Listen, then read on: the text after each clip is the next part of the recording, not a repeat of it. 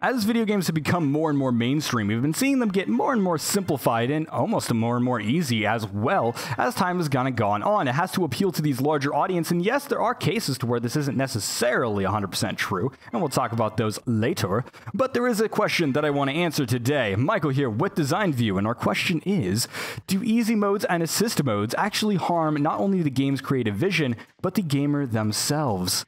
So let's go ahead and talk what is an easy mode and assist mode. So basically, what I'm talking about when I talk about an easy mode is, for one, the kind of standard easy, medium, hard, normal, whatever you want to call it. Some developers got creative and ended up being like, this is Hellbent mode, the mode that's going to kick your butt. And then there's Super Hellbent mode, which is even harder, and yada, yada, yeah, whatever. Anyways, modes that basically add more enemies or add more unique enemies, make it more difficult, add more platforming challenges, yada, yada, make your ammo limited and shooters and things. That's the sort of thing that ends up going into those modes. And it's basically meant for the more hardcore players to end up playing. However, one of the more modernized modes of this sort of system is basically the assist mode, where we've actually seen in a lot of different types of games. Let's say, for example, in a driving mode game, it's basically they would have it so that it like auto turns you if you end up getting too far off the side of the track. Or fighting games have had these features for a really long time, to where they have basically auto combos or simplified combos, as you could say, to where it's like a single button to end up doing supers. I know SNK versus Capcom, I can't remember which one it was on the GameCube, actually had a mode option when you were selecting your character to where you could end up having it so it would do your super combo using the, I believe it was the right trigger or whatever. And I can't remember. It's been a really long time since I played that game. But basically, I had it so that you can end up doing the super combo without actually having to pushing any of the buttons, which was actually a really fun mode when you end up playing with two people that didn't actually know how to do this, because then they can end up doing the super modes. We'll talk about that in a minute. But basically, these assist modes are made so that people with accessibility problems, or maybe are not so skilled at the game, can end up performing more kind of advanced maneuvers and things like that. Maybe things like an auto aim assist and things like that. We've actually seen that in games for a long time as well. And it's always been kind of a controversial thing, because one of the most kind of praised feelings you could get from a gamer is the fact of the challenge, the sort of feeling of success and overcoming something that couldn't normally be overcome before. That sense of achievement is something that we always strive for. Where am I on the screen? Oh, there I am. I got lost for a second. That sense of achievement is something that us gamers normally end up going for. And there are a lot of games that are kind of strung away from this and been more of these sort of experience-oriented games, which, you know, I'll end up talking about a little bit later. But for these games that are more about challenges, they've had these easy modes and these sort of kind of weird sort of assist modes as well. Or maybe, for example, like an invincibility if you end up dying on a level too many times. I've seen that in a lot of platformers to where maybe they have a skip option. I actually saw one indie platformer have that option. It's like, hey, you're struggling with this. You won't get the rewards. You can end up cheating, and so you won't be able to get all the unlockables, but hey, you could end up doing this. It was Slime Sand, by the way. It has this old cheat mode thing to where if you can't actually finish a level, you can just have it so it skips levels for you, but you won't be able to get all the unlockables unless you go back and beat them, which is actually kind of a fairly interesting idea. But a lot of gamers have been resistant to this, or at least these kind of vocal minority, I would say. I don't think most people are resistant to it. I think it is one of those things to where there is this sort of, I guess, elitist sort of community that is going to be sort of against this. And I am not going to agree with them. However, I am going to side with them, because here's where the question comes into play. Does easy mode actually harm the gamer? Now, I was talking about this feeling of achievement, and this is the main point that I'm going to end up dragging on through this video. I have no idea how to complete this puzzle. Whoops. Do I have to go the other way? I might have to go the other way. I might be just going for gold right now. I'm going to go the other way. Now, the sense of achievement when you end up figuring something out is actually quite kind of exhilarating. Let's for example, I do have younger sisters, and so one of my younger sisters, let's say she was playing Sonic one day, and she's like, oh, I can't do this thing. Can you do it for me? And I'm like, no, you're the one playing the game. I'm not playing the game. If I wanted to play the game, I'd already be playing the game. You play the game. Guess what she did? She sat there and pouted for a good few seconds. Got a little bit upset. That's fine. Perfectly fine. But sat there long enough, and she's like, I really want to see what's after this. And so she ended up doing it.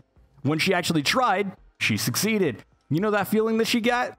That's what a lot of gamers these days don't end up feeling. And it's this feeling of success and being able to be like, oh, I did it on my own. And that's something that nobody else can really give you. You can't go to somebody and be like, oh, well, beat this level for me. And they beat the level for you. And you're like, cool. Or you can't go into a mode and be like, oh, well, I just want to skip that level. You never get that sense of achievement. And sure, you can end up beating a game using these assist modes and everything like that. But it does end up kind of removing a lot of elements from games. And I feel like it makes it more and more difficult to enjoy what gamers have been enjoying, or understand what gamers have been enjoying for years. There's a lot of people that would be playing things like, let's say, Call of Duty, for example. They'd be like, oh, well, Call of Duty is the most purchased, you know, shooter in the world and everything like that. So this is what gamers are wanting and everything like that. And The reality is that most people that want a complex shooter, they do not go to Call of Duty. In fact, they avoid it like it's a plague. They avoid it like it's a black rat back in the 1600s. I'm going to give my history wrong on that one. Shouldn't have even tried to make that one.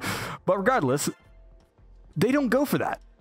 They go for the more complex sort of games. And so what I actually think that ends up being the case is that this is the sort of main point when it ends up coming to gamers, is that I feel like it removes some of that element to the game, and it removes a lot of that sort of pleasure that could end up being gained from it. Now, of course, not everyone is going to be able to go into that sort of case, and some people do have a disability, like maybe, let's say, they're only one-handed. So having something like, let's say, an eraser to where it auto-accelerates and brakes for you would actually make it so the game is even possible to play, because maybe the amount of buttons on one side of the controller, or maybe you don't have a custom controller, you know, maybe you can't actually use all of the buttons that you need to actually drive the vehicle in that game. And so that's one of those sort of things that maybe you can making the argument that, hey, it has a place. And maybe you're somebody who doesn't want to have a lot of difficulty, and maybe you don't really care for that success feeling and everything like that. That's perfectly fine. And I'm not going to be against it. I think that having an easy mode is a good thing in games that can support it, or these assist modes are a good thing to have if the game can support it. But here's the other thing. Does it actually harm the creative vision of the game as well? Now, here's one kind of element to a lot of these sort of games that I'm going to be mostly talking about, such as the game in the background, N++. Now, N++ doesn't have difficulty modes because it wouldn't make any sense for it to, because there is nothing to make more difficult. I mean, you could do things like, let's change the speed of rockets or something like that, because you saw earlier there was actually rockets on the screen. And you could do something like that in your easy mode. But the thing is, levels are literally designed for them to have that amount of speed. And so if you ended up adjusting that speed, it would actually end up breaking the way certain levels are designed. Such as, for example, there may be a level that has a tunnel, and you have to travel through the tunnel in a certain amount of time in order to catch this sort of thing that is flying across the screen. There's a lot of complex things you can do in this game, but regardless, it ends up requiring a very precise timing. And therefore, if you had an easy mode that would change that timing, it would actually break the level and completely destroy the point of it. Now, obviously, not all games are going to be like this. You can end up making the argument that, like, let's say JRPGs, for example, it's like, oh, well, having this boss have 10,000 health doesn't actually improve the game at all. And one of my favorite examples of a game that was able to do something like an assist mode without actually making the game too easy was Final Fantasy 13. Now, I know a lot of people don't like that game, but there's actually a lot of cool design elements they ended up throwing into that game. That game has an auto battle system to where basically the game will automatically have your characters call out commands, and so they will end up doing them. So for example, like attack. So instead of like spamming the button being like, oh, I want to end up doing the attack, which they do have systems in place to where you can end up having, like, let's say pushing a button, for example, will end up, you know, re-queuing everything you did in the last move and stuff like that. I should do a video just on that game and why I love it, but regardless, that's for another video.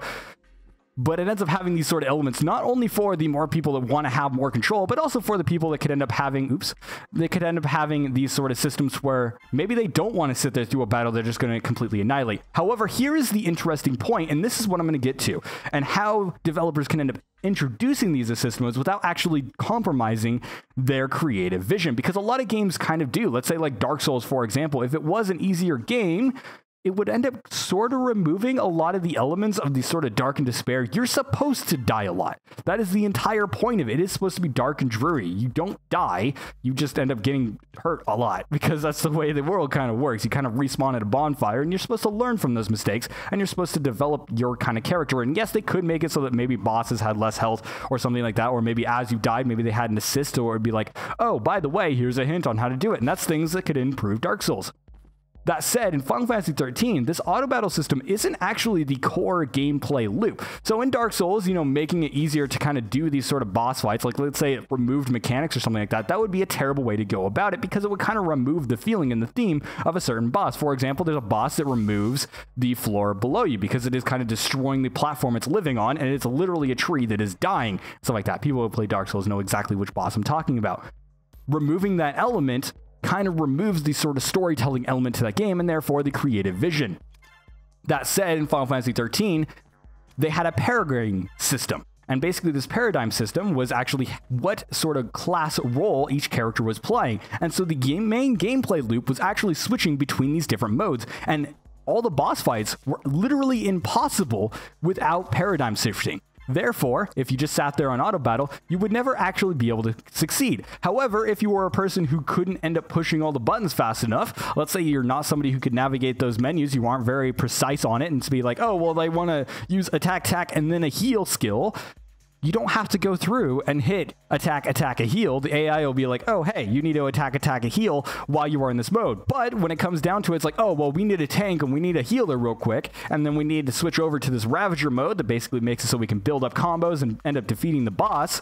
It ends up going into this element to where it's like, you're still technically playing the main gameplay loop, and you are still kind of experiencing the main sort of what they wanted you to experience. You are still kind of strategizing around that, but it is removing the aspects of skill that would be required. Not the skill as in, you know, the thought process and what they actually wanted you to focus on. And it, you know, ends up being one of these cases to where they don't necessarily remove the element of sort of what they wanted to portray inside that boss fight. For example, there might be a boss that is all about kind of building up a combo meter. And so if you just say on auto battle, you're not going to build up that combo meter. You need to switch your class and you need to switch up your kind of gameplay moves. And this is one of the most interesting ways that you can end up doing these sort of assist modes. For example, in driving games, let's say you have an auto accelerate, for example, that would end up having this mode. You are still turning.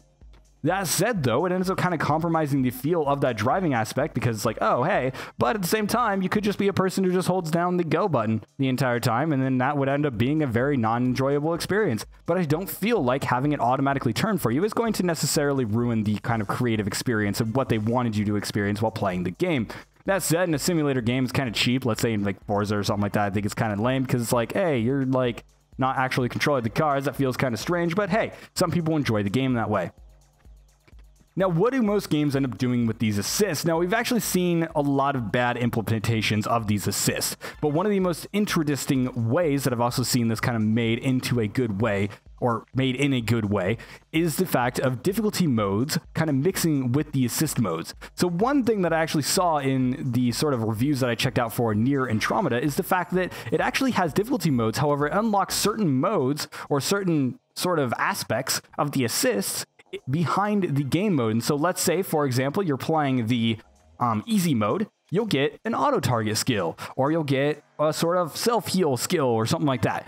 And so I haven't played the game, sorry if I'm wrong, but regardless, it ends up having these sort of assists, and that is only available on the easier modes. There was other sort of platformers and action games I used to play back in the day to where they would lock down gates and things like that. I remember when I was playing Kid Icarus, which is a Nintendo game, surprisingly.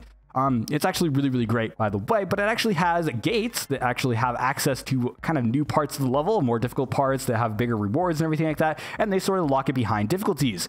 JRPGs end up doing this thing to where maybe on higher difficulty modes, like the Tales franchise has it sort of like, hey, you can get more experience and more gold and more items and things like that from the higher modes. However, it is going to be more difficult, and people that are more experienced in those games are going to actually find maybe the moderate mode, which for Tales of Zestiria, they ended up doing this interesting thing to where the kind of medium mode actually gave you more gold, but less experience. But since the game actually had gold, so that you can end up using it to kind of gain power in a lot of interesting ways, depending on how you kind of built your character, it ended up being easier on moderate because you would end up fighting enemies at higher levels, which would end up giving you more experience overall, rather than just the XP nerf. So it wasn't like you were gaining 10 and then all of a sudden you go on moderate and you're gaining 9. No, you were actually gaining 12. And so basically you are gaining more as long as you could defeat those enemies, and since you were getting more gold, you can end up upgrading your gear quicker, which made it so that the game was actually easier for the most part on the moderate difficulty until you got to the later game bosses, which was an interesting kind of take on it, because if you were able to kind of play the game on those modes, it was like, hey,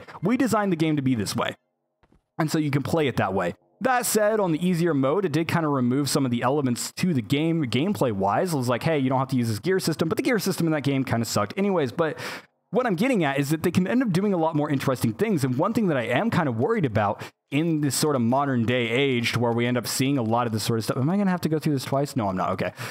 One thing that I am kind of worried about is that developers might not end up going that route. We end up seeing a lot of these cases to where games end up introducing these sort of assist modes almost arbitrarily, making them default and being like, oh, hey, by the way, we have this mode for accessibility. And that's what I am actually afraid of. And this is where I agree with people overall. Will this end up harming games in the future is one question that a lot of people have been kind of spouting for a long time. And it's been over a decade since this has been a question. And overall, I don't think it necessarily will, because we always have the niche titles such as N++. Is like, hey, this is a very difficult sort of Twitch platform and everything like that. It is absolutely fantastic in a lot of ways, but at the same time, it's not a game for everyone. And this is the main point that I want to bring up here. Developers need to understand that not every game is going to be for everyone. Dark Souls is not a game for everyone. So people have been saying, oh, they should add an easy mode for people that want to experience it. And that's fine. You know, the story elements are cool and everything like that. But the game was designed for a very specific audience, and therefore I feel like it should cater to that audience more. So if they went in and added an easy mode that made the game entirely arbitrary, while it wouldn't necessarily affect people who ended up playing it on normal, they would need to find different design ways to kind of make it so that there was some sort of incentive, because one of the major arguments to it, and a lot of people have been kind of spouting at this in a negative way, I'll talk about that in a second, but one thing about games is the fact that you can min-max them. And so there will be an optimal way to end up playing the game. So if a developer ends up adding in an easy mode that ends up being the preferred way to play, let's say, for example, on Skyrim or something like that, they end up not really having any sort of penalty to playing on an easier mode, which was very, very annoying. Now, there was the whole skill progression system, which you level up as you do things more, and so some kind of min-maxers have been able to say, oh, well, you can end up playing on, actually, I think it was Adept, I think is the best mode to play on, because then you can build up your skill levels, and then when you get to about halfway through the game, you end up switching over to a different gameplay mode. I don't remember what difficulty it was. Sorry, it's been a while since I looked that up. But regardless, they ended up kind of figuring out their whole maximum strategy and everything like that. And so it's not always going to be the case, but in these games, you know, if it's actually easier to play on easy and there's no benefit to playing on a harder mode, why would anybody play that harder mode? You need to design in a way, and this is my main fear of it, is that games will just end up getting more and more easier, and more of these elements will end up being sort of forced on. And that is one thing that I really, really fear for. A lot of mobile games, for example, end up kind of skimping out on a lot of their simple design elements because they introduce things like, let's say, automatic battles. I hate those games to where it's like, oh, well, it's automatically going to fight for you all the time. And I hate that. Now, there is one mobile game I play, Monster Super League. If you've watched the channel, you know what I'm talking about. Basically, that game has a lot of interesting elements to where you can do auto battles. In fact, it actually kind of almost requires you to, because the game requires quite a bit of grind. It is a free-to-play title on the mobile phone. You can kind of expect where that monetization model is going. But regardless, it ends up making the system to where, sure, you can auto battle, but the auto battle sucks, and it's intentionally bad, because they want you to actually play manually when you get to the tougher dungeons. It actually adds an interesting element to the game to where you build different teams for your auto run and your manual runs. For example, there's a skill called sleep, where a target gets put to sleep. However, if they are hit while they're sleeping, they'll end up waking up. Therefore, when you're in auto battle, your auto battle will end up kind of waking up any target, and therefore the skill is almost completely useless unless you get it on a slow attacking kind of character, which I believe there's only like one or two that are actually viable to use in auto battles with a sleep mode. However, if you have 100% sleep on your character, which means it'll always put the enemy to sleep, that's extremely powerful when you are playing manually. And so when you are playing the whole classic turn-based battles and everything like that, you can end up using that into your strategy. And I feel like that's an interesting element because it actually adds in more gameplay by kind of removing gameplay, which is a little bit strange. Like I was talking about with the sort of Final Fantasy 13, this is kind of the other case to where it actually adds in an element where you actually want to strategize instead of actually end up being skill-based, or, you know, once again, in the case of Monster Super League, since it is a turn-based kind of team builder game, you are basically kind of strategizing your team already, but then there's different strategies that you want to use for your auto battle and etc. So yeah, it's interesting. But my main conclusion here is that yes, I feel like easy modes can actually harm a game, and I don't feel like every single game should have it. There's a lot of people that have been kind of saying, you know, kind of like being like, oh yeah, every game should have an easy mode, and I don't feel like it's the case. And one of the things I didn't really talk about too much is the fact that there's a lot of elements in these sort of games, such as, like, let's say N++ again, to where the whole idea of the game is to slowly improve your skill set. And if you're not improving that skill set, then you're not actually really kind of playing the target of the game. And yes, it is an enjoyable platformer regardless, so you don't necessarily have to get better at it to enjoy it. But it is kind of one of the core design elements. And so you're supposed to be trying these challenges over and over again. They expect you to fail. And so it's like, all right, well, how can I go about this even better next time? And how can I improve for that? And I feel like that's an aspect that can be designed around. And I feel like that's an aspect that games should give. And so this is one of the things that these easy modes and these set of assist modes could end up removing. If you have an assist that always makes it so you can perform combos with a single button, what's the point of learning the combos? And a lot of people never do. I'll use my sisters as an example again. in Mortal Kombat, if my sister, that's a terrible example, they don't like Mortal Kombat because it's bloody and gory, but regardless, let's say Soul Calibur, there we go, Soul Calibur. If they learned that they can just push the button and get through the entire single-player story mode, they never learned combos. And then when they end up going into, you know, a battle with me, I'll just be like, haha, I can't win. Oh no, what am I going to do? And then I'll end up destroying them on the second round because I know a simple 3-hit combo that they don't, and it ends up getting around there kind of smashing the A button over and over again. And so it's one of those situations to where they never actually learned to play the game, and they never actually improved. Now, were they having fun while they were just smashing the buttons? Yeah, sure. But here's the thing. They ended up getting bored because they were just sitting there mashing the button. And so it ends up running into a case to where the game ends up having a lot of a shorter lifespan, and it ends up giving this sort of negative impression, which can actually harm the game industry in the long term. If people in the general public who don't play a lot of these games and don't play on the normal modes or play on the hard modes or yada yada, they might end up getting this soured impression of video games, and that could end up harming the market in general. If games become too easy and they have too many assists to where they end up playing themselves, yes, some people will still enjoy them, but the burnout on them is a lot quicker. You can use any sort of mobile game as an example. There's a lot of mobile games that just sort of play themselves. You don't really have to do much besides press a few buttons. People don't stay on those for very long. With good reason, because there's nothing you're doing. There's nothing actually drawing you to play it more. Maybe there's cute animals. Maybe it's a cat collection game and there's a cute little cat and you want to get it with this little tiny glasses or something like that. And sure, you know what? That's going to draw in some people and they're going to be like, hey, that's pretty cool. I like that. I like that. It's a cat and it has glasses. Yada, yada. That's cool. I've ran into the same bomb like 3 times. It's very aggravating. Anyways. However, they're not going to stay with that game because there's no sort of advancement. There's nothing kind of drawing them in. But if you end up introducing these kind of complex mechanics and they can be like, oh, hey, I want to get better. I want to do what this person's doing. Then they can end up doing this. You know, one of the reasons why marketing ends up working so well? Because they see like, oh, other people are going to be looking at this, so I want to look at it too. And this kind of carries over to the game design as well. So my main fear is in the future, yes, game easy modes and assist modes could end up hurting a game and the creative vision, and it could end up hurting the gamer in general. Games could end up getting to the point to where they get oversimplified, and if they get too oversimplified, then gamers just won't have the games they have.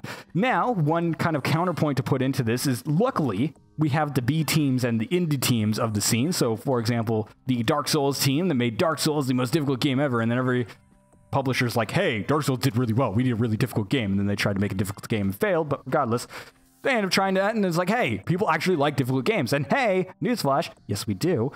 But it is a sort of kind of subset of gamer, I would say. Not everyone likes difficult games. Sometimes I like to chill out and play a simple game every once in a while, but I personally like a good challenging game. And then we also have indie niche titles such as N++, where it's a Twitch platformer, and it's actually really, really fantastic. We have JRPGs that are like, hey, we're going to keep these old classic elements because that's what people want, and that's what we're going to target. And since we have those, I don't think we'll ever actually run into a future to where every single game is going to be oversimplified, because if there's a game that people want, there's somebody willing to develop it because it's going to be something that they want as well. And so, you know, for example, they might make a complex JRPG. There's a lot of CRPGs that end up getting made through Kickstarter and things like that. It's like, hey, people want this. Let's go ahead and make it for them. And so they end up making it and it ends up being, you know, what they were looking for. No, it's not for everyone. And I think this is something that, you know, AAA would probably need to realize eventually, is that not every game needs to be for everyone. And I feel like they're getting along those routes. I feel like they're getting better and better at that. And yes, they are sort of failing in a lot of ends, but I do feel like there are some AAA games that are getting better. And as the gamer side of things, yes, an easy mode can harm the gamer, but I don't necessarily know if it's actually going to have any sort of long-term effects in the long run. Since we do actually have these games that are niche titles, they'll end up seeing these kind of cool games and be like, oh, hey, there's this really cool game I saw this guy play. I can't play it because I'm not very good at it, but I can still enjoy the aspect of that game existing. There's no reason for like censorship or anything like that, so it's not going to like remove it for other people, but it could end up ruining the sort of general perception of the gaming market, because these B team and indie titles don't end up getting the marketing that these AAA games do, and therefore it could end up hurting the image in the long run. And I hope that never happens, because I would hate to see a case to where it's like, oh, well, the general public leaves video games again. We did have a whole video game crash where games just sucked in general, and so nobody ended up looking at video games, and it almost killed the industry. Although I don't think it ever would have died, because interactive media was always a big thing, and it's always going to be a big thing because people like to interact with stuff. And so, yeah, well, once again, that's kind of my thoughts on this and everything like that. Obviously, you can end up leaving your thoughts in the comments. This has been Michael with another design view. Today, we were answering the question of, does an easy mode pose potential harm to the gamer and game industry and the game kind of creative visions that we have. I know the question was different at the beginning, but I don't actually pre-script these things, so I don't actually remember what I said. So regardless, thank you guys so much for watching. Make sure to like, comment, and subscribe for more content like this one. You can also end up checking out my other types of content as well. Make sure to leave your thoughts on the easy mode sort of thing. Obviously, easy mode, not a bad thing if the developer actually puts the time in to make it make sense. And I feel like there does need to be some sort of benefit to playing on the harder modes or completing the harder levels. For example, in N++, you actually unlock secret levels and things like that as you kind of go along, and you kind of get the self-achievement reward for being like, oh, I finally got past these levels and I got really, really far and yada yada, and that's the whole point of it and everything. And that's the reward in this game. And not every game has to have like an arbitrary reward. Sometimes it can be something like, oh, well, you beat the level, good job, here's a 5-star rating or something like that. I don't know, like an achievement or something, you know, just something to accommodate that and be like, hey, you know, you got farther. That is something that people like. And plus, you get this nice little kind of icon on your nice level select. Like if I go back here, I can go to level select and it's like, hey, I've beaten these levels. That feels good because they are marked off. Obviously, I have a lot more. I haven't played this game all that much. I should play it more because I absolutely love it. But hey, there you go. Game in the background has been N++ as well. It is a fun little platformer. They just had this ultimate update, which added another few thousand levels, whatever. It's ridiculous. This game has so many levels, and I've had it since its launch, but like I haven't actually like played it a lot because I've just been playing other games, and like, man, there is just so much content to go through here. So anyways, yeah, so that's my thoughts on easy mode and everything like that. Obviously, I'm not going to agree with all the elitists being like, oh, well, games shouldn't be easier for the people that just can't play them. No, I think that's dumb. I think people should be able to experience a game however they want to, and I'm a strong believer in things like cheats for single-player games. Obviously, multiplayer games, don't cheat. That's stupid. If it's a single-player game, maybe it's a local multiplayer game. If you're doing something like, let's say you have one person or two people that have one-hit kills on, what was it? Was it? No, it was Mortal Kombat, wasn't it? I can't remember exactly what it was. There was some PlayStation game we had to where it was a one-hit kill. It was not Mortal Kombat, but I can't remember. It was like a one-hit kill mode, and basically it was a cheat code. And so one hit, it was really, really fun to play. And so basically there was this guy, I think it was Primal Rage, I think? I can't remember. Man, that is, I'd have to go over to my freaking PlayStation 1 shelf over there and actually see what it was. But yeah, it's just, yeah, I think that gamers should be able to experience games how they want to, so I don't want to make this seem like I'm an elitist or anything like that and it's being like, oh, hey, you know, nobody should be able to experience difficult games. I don't think that's actually the case at all, but I do feel like it does need to have some sort of challenge to it to have a sort of merit and show people why people actually enjoy these games and to make sure that they don't end up sort of just removing elements that they wanted designed into the game. Like, let's say there was a design element where they needed keys or something like that, and then on the easy mode, they're just like, we're going to remove the keys. But then the keys actually gave you like story elements and stuff like that. And then it's like, hey, you know, these people that are playing on easy mode don't even know. Also, one thing I want to mention here, make sure not to default these freaking assists. I remember playing freaking some games and every once in a while it's like, hey, by the way, you can't do this. And I'm like, why? Why can't I do this? It's like auto run. I remember Asphalt 8 or whatever has this like auto kind of running mode. It's one of those ones with the driving assist and everything like that. They're mobile now exclusively, but regardless, they have like these auto run modes where it's like, it will automatically accelerate. And when I first started up the game, it defaulted that. That was super frustrating. I'm like, oh, I can't actually like drive in this game. It wasn't until I looked at the options and saw the assist mode and it was automatically on. So make sure they're defaulted off, because if it is somebody casual and they're just gonna be like, oh, hey, the game works this way. So it's a bad idea to have those defaulted as well. Anyways, I'm gonna stop rambling. Thank you guys so much for watching, and I will see you guys in the next video. And if you have any design questions, make sure to leave them in the comments, or if you want a game analyzed or anything like that, or maybe a mechanic analyzed. I think my next one is going to be either about frame rate. I've got it written. I just haven't recorded it yet because it requires a lot of footage.